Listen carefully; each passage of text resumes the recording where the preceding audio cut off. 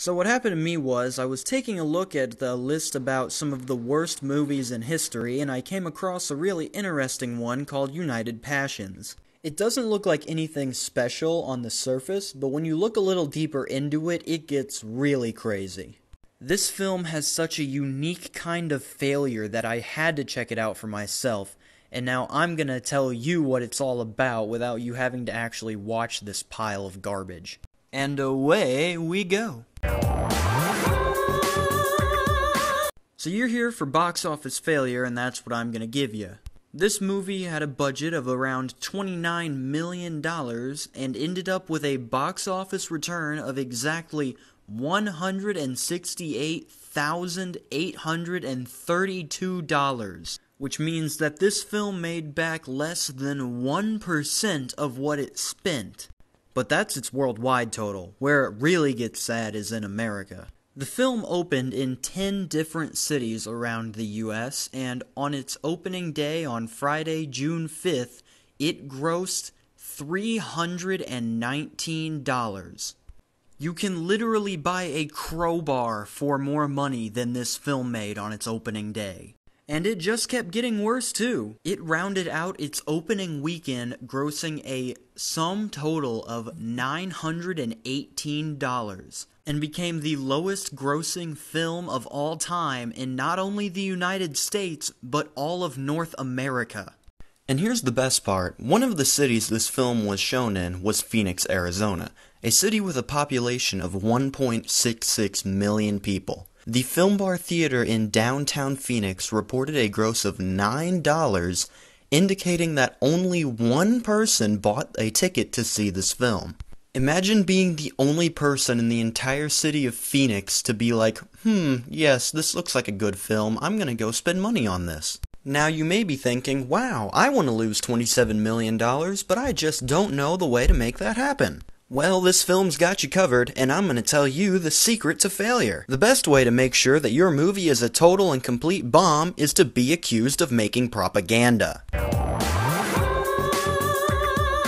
See, this film was 90% funded by FIFA, and if you're the one funding the movie that's being made, you don't really want that movie to be painting you in a very bad picture. The few people that went to see this movie were quick to point out that it might have been stretching the truth a little bit. And by stretching the truth, I mean just straight up lying to everyone. Especially when looking at how the movie portrays FIFA's then current president, Sepp Blatter. The movie shows Sepp as a stand-up, steadfast man who has absolutely zero tolerance for corruption of any form. The actual Sepp Blatter is a no-good scoundrel who is currently serving a 6-year ban from all football operations for corruption charges. As you can see, there is a small disconnect between movie Sepp and actual Sepp.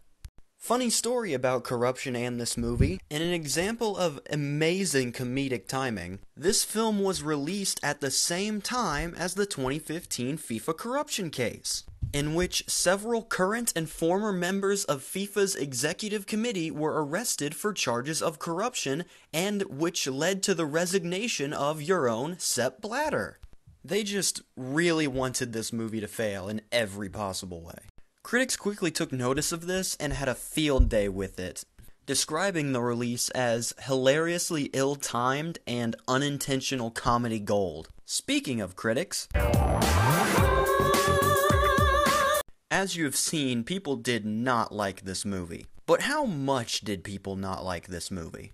Well, on Rotten Tomatoes, it is a proud member of the 0% Club, and has a score of 1 out of 100 on Metacritic, which indicates an overwhelming dislike. But that's not all, as the critics had some very choice words for this film that I will now relay back to you.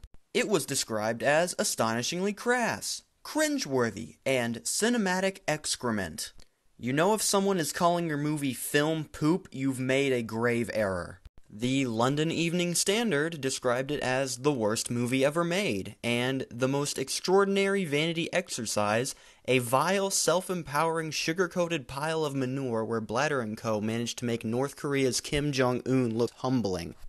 That is a 2 count on the comparisons to actual poo. The New York Times claims it is one of the most unwatchable films in recent memory, a dishonest bit of corporate sweet sanitizing that's no good even for laughs.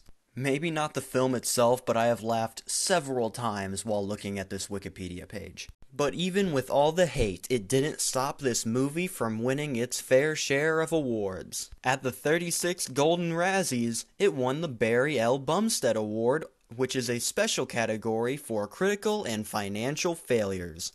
Good job, guys! As for what I think, I highly recommend this movie's Wikipedia page. It is absolutely hilarious, and I guarantee you will enjoy it. As for the movie itself, I'm going to have to go with the crowd on this one. This movie is film poop. Have a fantastic day.